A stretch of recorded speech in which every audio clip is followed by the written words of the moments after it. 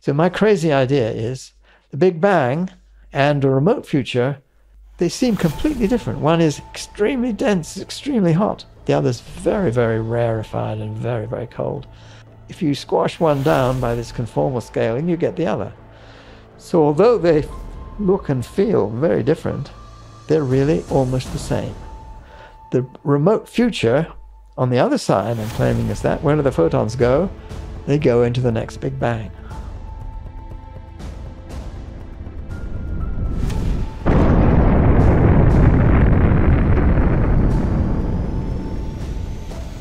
The mysteries of the universe have captivated us for centuries.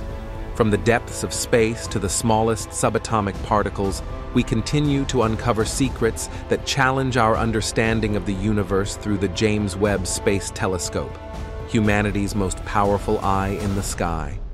In a growing series of triumphs, the telescope draws back the curtain on the early universe, unveiling breathtaking new views of the universe with a clarity that's never been seen before. Interestingly, this massive eye will be powerful enough to detect light from other universes. In other words, we can finally start to understand the true nature of our universe and whether or not there are an infinite number of parallel universes out there. Join us as we dig deep into how James Webb just changed everything we know about the cosmos.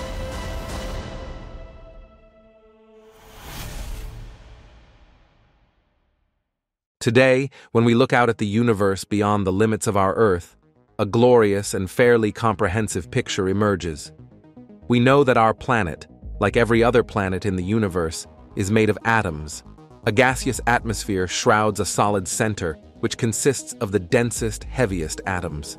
Lighter layers float atop the denser ones, leading to an onion-like compositional structure for every planet, dwarf planet, and moon sufficiently investigated so far. Planets both float freely through the galaxy and also orbit stars, which fuse lighter elements into heavier ones in their cores. When a star runs out of fuel, its core contracts and heats up. If it gets hot and dense enough, the next set of elements in the chain will continue to fuse. Otherwise, the star transitions into a stellar remnant, gently in some cases and cataclysmically in others. On larger scales, the stars are grouped together into larger assemblages known as galaxies, with galaxies clumping together into groups, clusters, and even larger superstructures. Altogether, they form a structure known as the cosmic web, where galaxies are aligned along filaments, clustered together at the nexuses of those filaments, and where that structure is separated by great empty cosmic voids. That's what the universe is. However, if we want to know how it got to be that way, we have to apply the laws of physics to the universe and follow the evolution of the physical systems that we know exist. For instance, we know how gravitation works. We have the laws of general relativity that govern it. So wherever you have mass or energy, you have the phenomenon of gravitation. We know how electromagnetism works. Wherever you have an electrically charged object, whether moving or at rest, or an electromagnetic wave, the electromagnetic force comes into play. We know how the nuclear forces work, including how quarks and gluons bind together to make protons and neutrons, how protons and neutrons bind together to make atomic nuclei, and how unstable nuclei radioactively decay. And we know how to time evolve any physical system that we start off with. Put simply, if you give a physicist a set of initial conditions that describe your system, they can write down equations that govern the evolution of that system and can tell you, to the limits of the uncertainty and indeterminism inherent to nature, what the outcome or probabilistic set of outcomes of that system will be at any point in the future. So where did it all come from then? Well, it makes sense to start with Earth, teeming with complex, differentiated, and even intelligent life, with an atmosphere, oceans, and a layered interior with a crust, mantle, and outer and inner core. At a simple level, Earth is made up of atoms. At a more complex level, however, Earth is made of the full suite of atoms that comprise the periodic table, and primarily of iron, oxygen, silicon, magnesium, sulfur, nickel, calcium, and aluminum. This is interesting because these are overwhelmingly heavy elements as opposed to the lightest ones, hydrogen and helium. But hydrogen and helium, when we examine the cosmos, are everywhere. In fact, they're so abundant that they make up over 99% of the atoms in the universe. Fewer than 1% of the atoms out there, by number, are anything heavier. So in order to make a planet like Earth, made out of rocks, metals, ices, and complex molecules, you need to have some way to create these heavier elements and then to gather them together in one place in sufficient abundances in order to form planets. Fortunately, when we look out into the universe, we see the very processes that are required for this to occur in action. Inside stars, nuclear fusion occurs, building heavier elements up from lighter ones.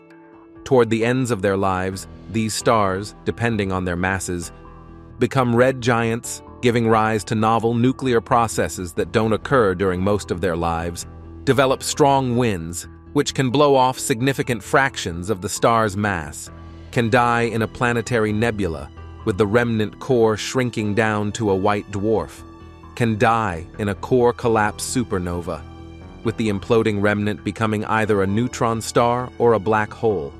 And those remnants, either white dwarfs or neutron stars, can later collide, triggering runaway reactions that create still greater abundances of heavier elements. This explains why, consistent with observations, we can find populations of stars where fewer generations have formed previously, like in the Milky Way's outer halo, and they have lower abundances of heavy elements. Similarly, there are populations of stars where greater numbers of generations of stars have formed, such as in the galactic plane closer in toward the galactic center, and they have higher abundances of heavy elements. Additionally, we've recently directly imaged the disks that form around new stars, protoplanetary disks. Inside, we find gaps, clumps, and other evidence of the existence of young, newly forming planets. After generations of stars that lived and died, a new generation of stars, rich in recycled materials from previously dead generations, gave rise to planets, including rocky ones with the ingredients for life. In fact, as we look farther back into the distant universe, we can see that it isn't just the abundances of heavy elements that evolve, but the galaxies themselves. Nearby, we find large spiral and elliptical galaxies, heavily grouped and clustered together, with low star formation rates, large masses, relatively low amounts of gas, and greater proportions of red stars than blue stars, overall. But as we look farther and farther away, we notice two primary differences in the galaxies we see. The farther away a galaxy is, the less evolved it is. Less massive, less clustered, with star formation that peaked some 11 billion years ago and has been declining ever since, gas-rich, with lower abundances of heavy elements, and with a greater relative abundance of blue stars to red compared to present-day galaxies. Additionally, the farther away a galaxy is, the more severely its light is systematically shifted toward longer wavelengths, a cosmological redshift. The second property, when you fold in general relativity, leads us to the conclusion that the universe is expanding. The expansion causes all light to exhibit a cosmological redshift as it travels through intergalactic space. So objects that are farther and farther away will possess a larger redshift, will appear to be moving away from us more quickly, and, perhaps most importantly, we'll be seeing them as they were a longer period of time ago, since light can only travel at a finite speed, the speed of light. But the fact that galaxies grow and evolve over time indicates something quite profound, that if we can look back early enough, we might find a population of the first stars and galaxies, and beyond that, no stars or galaxies at all. If the universe is expanding, cooling, and becoming gravitationally clumpier over time, then that tells us that, early on, the universe was smaller, denser, hotter, and more uniform than it is today. We can extrapolate things back using this logic and applying the appropriate physics as far as we care to go. When we do, we arrive at an extraordinary set of predictions. The universe will only develop structures, like galaxies, galaxy clusters, and the cosmic web, according to the rules of gravitational growth in an expanding universe. There will be an epoch where the first stars and galaxies form. Before that, there will only be pristine gas. Before even that, there will come a time where the radiation in the universe was so hot that the formation of neutral atoms would have been impossible, and so there should be a sign from when we formed stable, neutral atoms for the first time. And finally, at even earlier times, it would have been too hot to form stable atomic nuclei, and so when we cool through that threshold, we should wind up with a specific set of abundances for the elements that form from fusion reactions in the early universe. These predictions have all been verified, along with an impressive number of others. We found a leftover background of microwave radiation just 2.7725 kelvins above absolute zero, consistent with the expected afterglow of a hot Big Bang. We've detected evidence for the first pristine clouds of gas and find that they're composed exclusively of hydrogen, helium, and a tiny amount of lithium. We've even indirectly detected the predicted leftover background of neutrinos and antineutrinos from their imprint on both the large-scale structure of the universe and the temperature imperfections in the cosmic microwave background. And we know, based on the observed facts of the universe, that it must have been born with the seeds of what would become its large-scale structure, an initial spectrum of overdense and underdense regions. What could have created those initial overdensities and underdensities? That's the brilliance of the theory of cosmic inflation. Not only would this be a mechanism for generating those seed fluctuations, and not only would inflation explain the universe's already observed properties, but it would make new predictions as to what those fluctuations ought to look like. Cosmic inflation posits that prior to the hot Big Bang, where matter and radiation filled the hot, dense, largely uniform and rapidly expanding universe, the universe was instead completely empty. Only instead of having no energy in it, it possessed a tremendous amount of energy inherent to the fabric of space. As the universe expands, more space is created, and so the energy density remains constant. As a result, the universe gets imprinted with the same properties everywhere. It gets stretched so that its curvature is flat, and the quantum fluctuations that normally pervade all of space on tiny scales instead get stretched by inflation to great cosmic ones. According to the theory of inflation, those fluctuations should create the seeds of the structure we have today, and they would have possessed the properties of being, of almost the same magnitude on all scales, generated on scales larger than the cosmic horizon, 100% adiabatic of constant entropy, and 0% isocurvature of constant spatial curvature. And it also predicts that the properties of the Big Bang's leftover glow should indicate a maximum temperature for the hot Big Bang that's substantially lower than the maximum possible temperature, the Planck temperature. Unfortunately, that's as far back as we can go with the understanding of the universe that we have today. Because of the nature of inflation, it by necessity wipes out any information that existed in the universe before it happened. In fact, we can only ever hope to access what occurred during the final 1032 seconds or so of inflation. Anything that occurred earlier will be inaccessible to us from here in our universe. Although we can state with confidence where our observable universe came from and explain the origin of a great many phenomena within it, the questions of where things like space, time, energy, or the laws of physics came from in the first place, or whether they even began at all, remain unanswered. As a result, scientists concoct a series of scenarios where new theories comes into play. Many of these scenarios are quite famous within the cosmology community and include such novelties as conformal cyclic cosmology. Roger Penrose was initially fascinated by the philosophical implications of the steady-state model in his early exploration of cosmology. This model proposed that the universe was boundless and infinite, and hydrogen was continually produced, enabling its expansion to persist indefinitely. The idea of an endless universe with an abundance of hydrogen was visually captivating. Nevertheless, the steady-state model was discredited when scientists applied Einstein's equation to cosmology, leading to the development of the Big Bang theory. Both Penrose and Einstein favored an eternal universe, but the discovery of the microwave background provided evidence for the Big Bang theory. Penrose acknowledged the limitations of the steady-state model and recognized the necessity of the Big Bang theory, except for inflation, to make the equation work.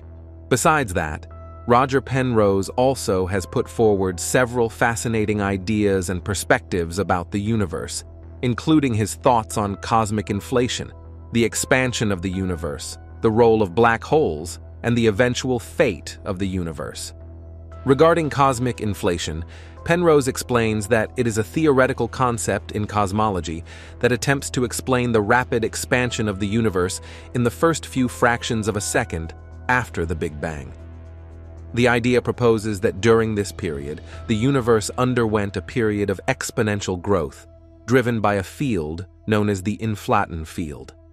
This theory has helped explain various observations of the universe, such as its large-scale structure and the evenness of cosmic microwave background radiation. Penrose suggests that although inflation can account for certain features of the early universe, it fails to fully explain the low entropy of the universe during that time.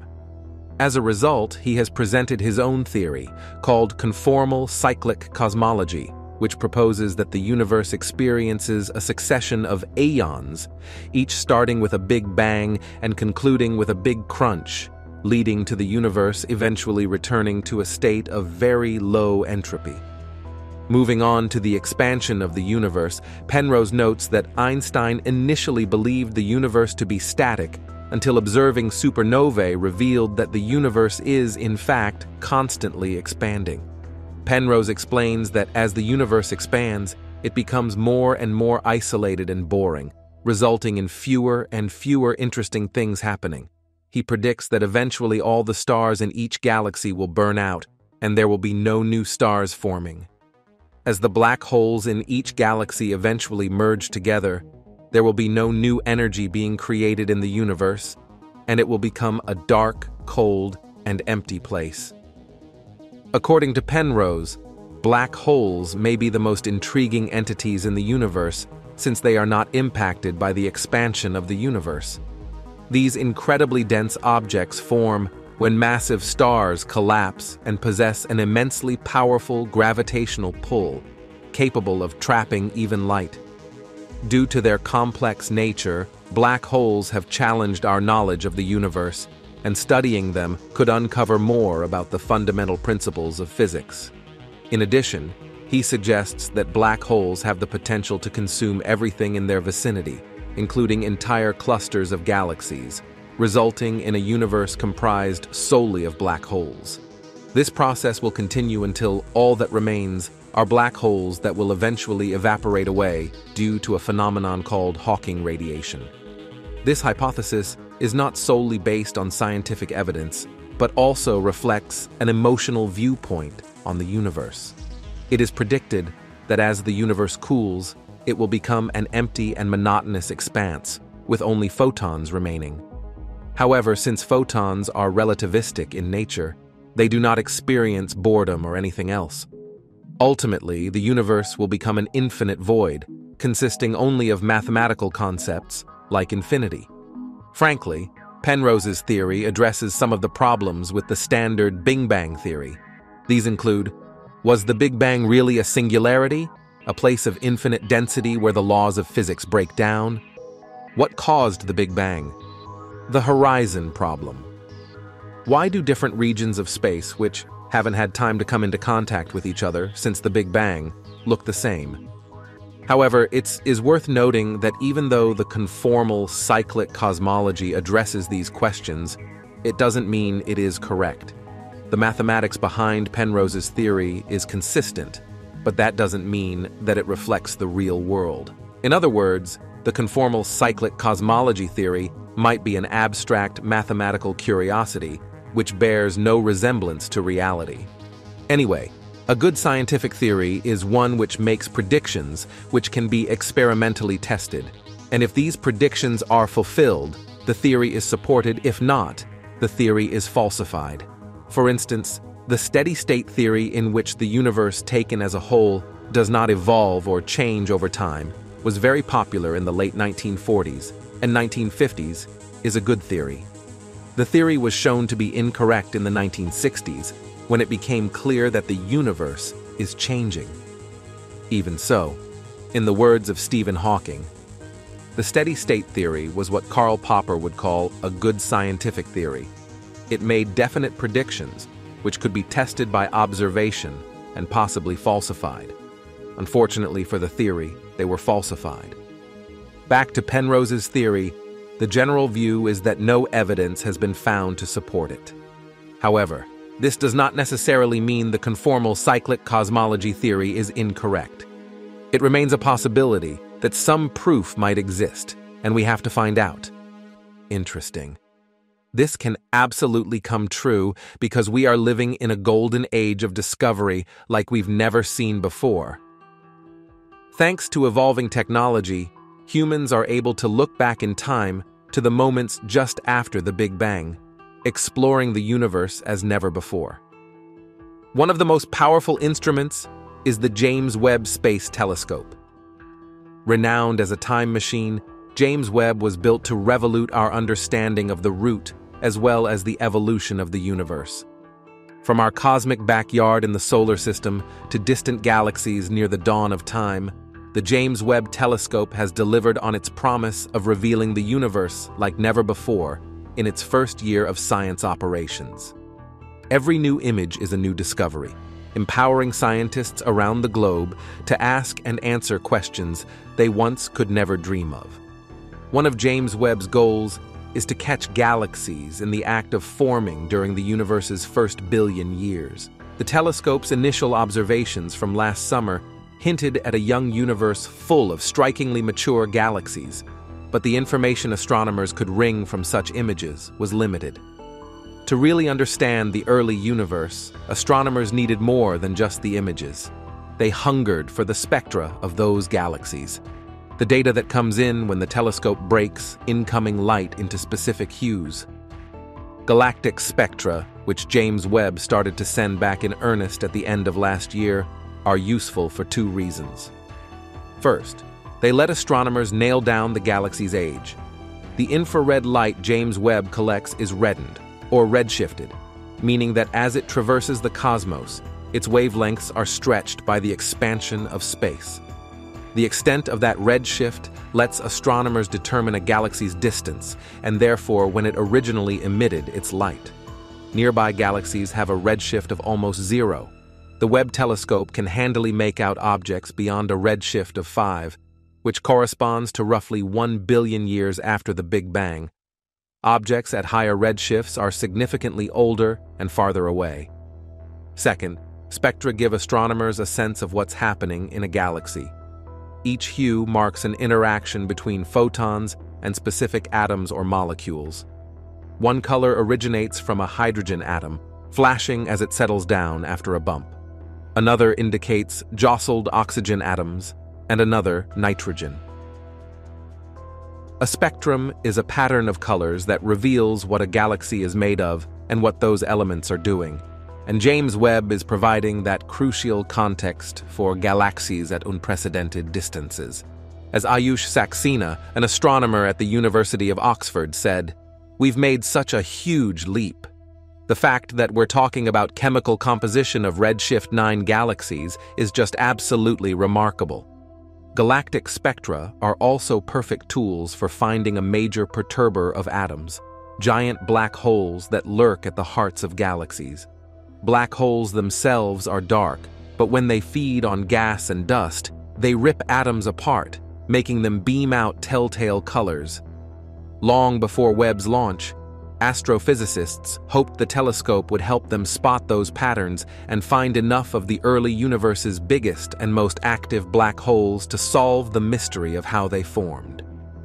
And when James Webb stares at young galaxies, which appear as mere red specks in the darkness, It sees a surprising number with cyclones churning in their centers. The most straightforward explanation for the tornado-hearted galaxies is that large black holes weighing millions of suns are whipping the gas clouds into a frenzy. That finding is both expected and perplexing. It is expected because James Webb was built in part to find the ancient objects. They are the ancestors of billion-sun behemoth black holes that seem to appear in the cosmic record inexplicably early. By studying these precursor black holes, scientists hope to learn where the first humongous black holes came from and perhaps identify which of two competing theories better describes their formation. Did they grow extremely rapidly, or were they simply born big? Yet the observations are also perplexing, because few astronomers expected James Webb to find so many young, hungry black holes, and surveys are turning them up by the dozen. In the process of attempting to solve the former mystery, astronomers have uncovered a throng of bulky black holes that may rewrite established theories of stars, galaxies, and more. Most black holes are made when a very massive star burns through its fuel and then collapses under the weight of its own gravity. Stellar mass black holes are typically in the range of 5 to 100 times the mass of the Sun. In contrast, the supermassive black holes at the centers of galaxies are much bigger. The black hole at the center of the Milky Way galaxy, called Sagittarius, a star, has a mass equal to about 4.3 million suns. But even that pales compared to the heaviest black hole known, TON 618, found at the center of a quasar, weighs in at a staggering 66 billion solar masses. Just how these giant black holes were formed remains a mystery even today. While one idea is that individual stellar mass black holes combined, it is difficult to envision that there has been enough time since the universe began 13.8 billion years ago for enough mergers to have occurred to account for the observed distribution of supermassive black holes.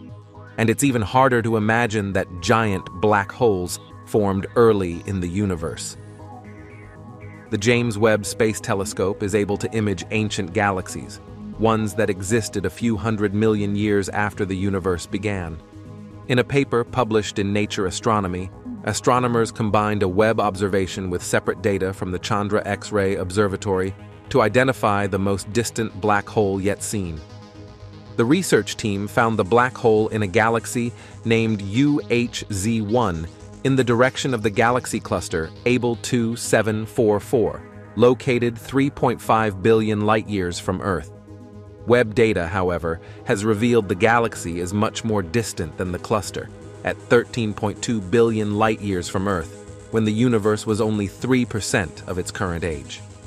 Then over 2 weeks of observations with Chandra showed the presence of intense, superheated, X-ray emitting gas in this galaxy, a trademark for a growing supermassive black hole. The light from the galaxy and the X-rays from gas around its supermassive black hole are magnified by about a factor of 4 by intervening matter in Abell 2744 due to gravitational lensing, enhancing the infrared signal detected by Webb and allowing Chandra to detect the faint X-ray source. This discovery is important for understanding how some supermassive black holes can reach colossal masses soon after the Big Bang. Do they form directly from the collapse of massive clouds of gas, creating black holes weighing between about 10,000 and 100,000 suns? Or do they come from explosions of the first stars that create black holes weighing only between about 10 and 100 suns? There are physical limits on how quickly black holes can grow once they've formed, but ones that are born more massive have a head start. It's like planting a sapling, which takes less time to grow into a full-size tree than if you started with only a seed, said Andy Goulding of Princeton University, a co-author of the Nature Astronomy paper and lead author of a new paper in the Astrophysical Journal.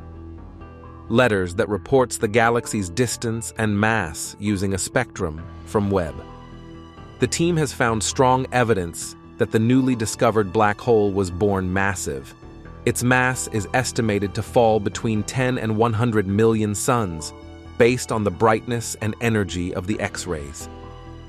This mass range is similar to that of all the stars in the galaxy where it lives, which is in stark contrast to black holes in the centers of galaxies in the nearby universe that usually contain only about 0.1% of the mass of their host galaxy's stars.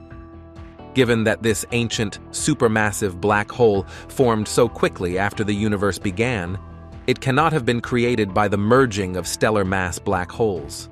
Instead, another mechanism is required. Sophisticated simulations have shown that early in the history of the universe, it is possible for giant clouds of gas to have collapsed directly into very large black holes, ones with masses about 100,000 times that of the Sun. It is thought that these very massive black holes transformed into supermassive ones by a combination of merging and absorbing gas from their surroundings. While this is a single example of an ancient galaxy already hosting a supermassive black hole, it is expected that others will be found. After all, James Webb only began operations in the summer of 2022.